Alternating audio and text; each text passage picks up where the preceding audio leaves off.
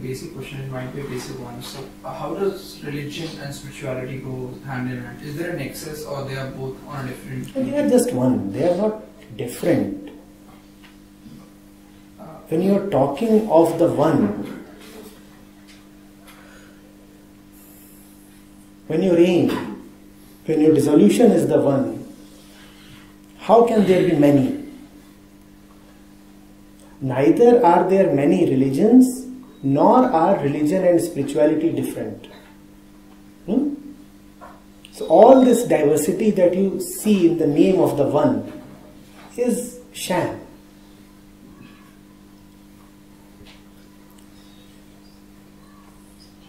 In fact, religions itself is a very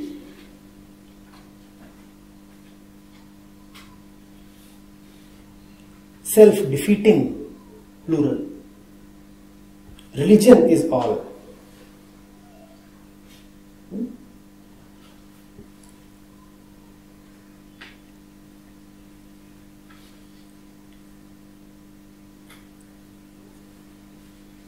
To live simply, to live directly, to live innocently, honestly, that is religion.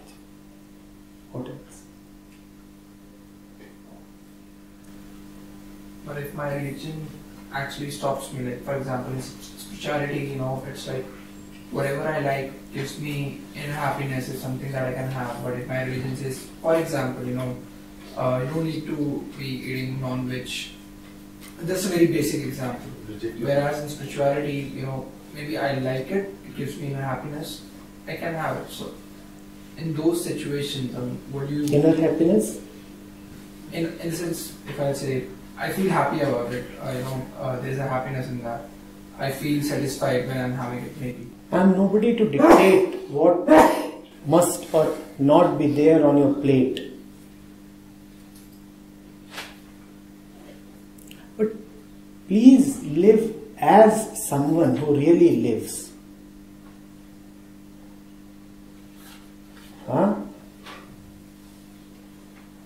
Look at the trees, look at the squirrels, look at the birds. Won't you want to know what you are eating?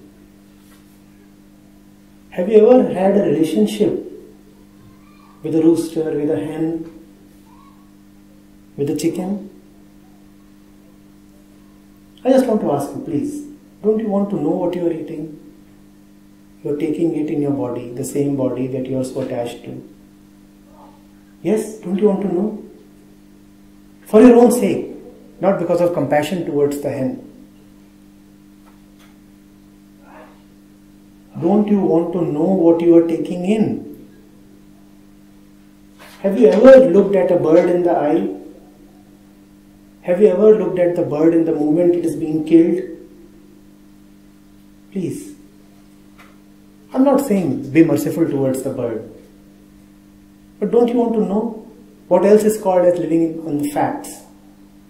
Don't you want to know the fact of the bird, the fact of the slaughter, the fact of the killing, the fact of the bleeding? Don't you want to know?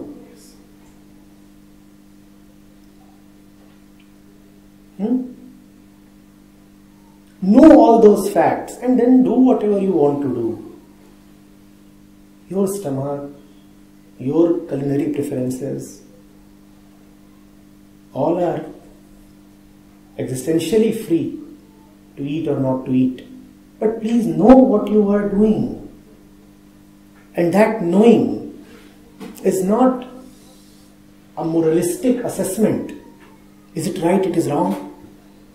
Should it be killed? Should it not be killed? Just look at it.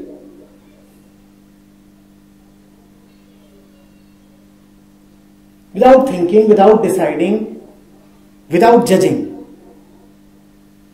without wondering whether it should or should not be eaten. Who knows? Maybe it should be eaten. Who knows? Maybe it should not be.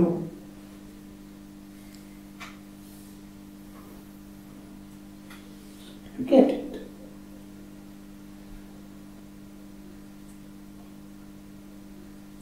That's the thing with packaged food. You don't even come to know where it comes from. Packaged food is so much like conditioning. One does not know where it is coming from and what it would lead to.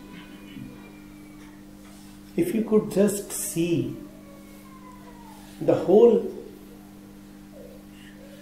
dynamics of our eating, our wearing, our walking, the house, where it comes from and what it is, the car, where it comes from, how it is made and what it leads to.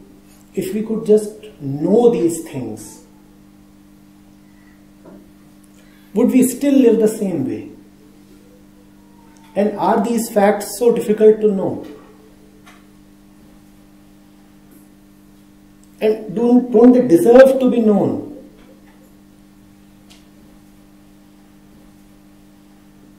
Don't you want to know what you are putting on your head?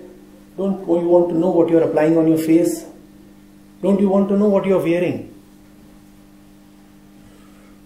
Don't you want to know what's going down your throat?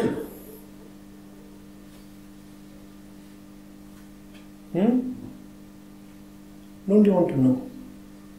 If you could just know that much, life would change. And that is spirituality.